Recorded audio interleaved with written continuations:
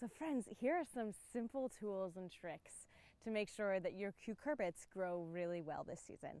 And what is a cucurbit? A cucurbit is a Jim Henson approved Latin name for the cucurbit family that includes cucumbers, melons, zucchini, winter squash, also cucumbers. And basically, if it's viney and spiny, it's a cucurbit. And that means that short season, they need to be well adapted, but mostly they're going to be mowed on by the cucumber beetle. These beautiful little yellow-black beetles that will come in and just gently mow the leaves. And the thing is, it's interesting, cucumber beetles actually aren't that big a deal in terms of their feeding, but when they open up those leaves, those wounds, they become very susceptible to disease. So the diseases that the cucumbers will die of secondarily as a result of the cucumber beetles make it absolutely essential that you do something about cucumber beetles, and this is hands down the easiest thing that you can do. And so let me tell you, here are the three things.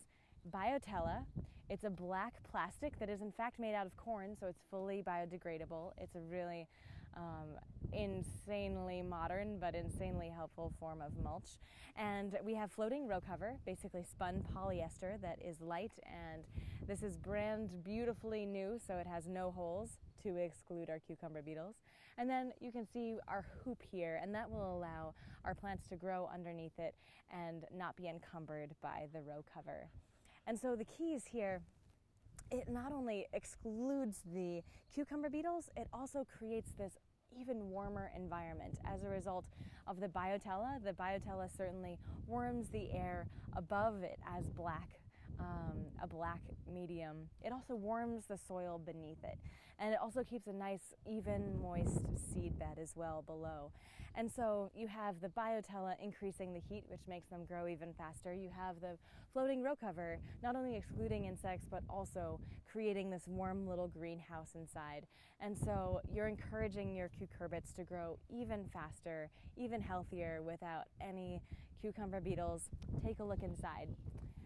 A week ago, we planted some watermelon here, and we have this lovely little watermelon just coming into its own.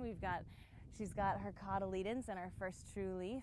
I'm going to quick cover it back up because the key, if you're using row cover as an insect excluder, you absolutely have to keep that row cover on all the time.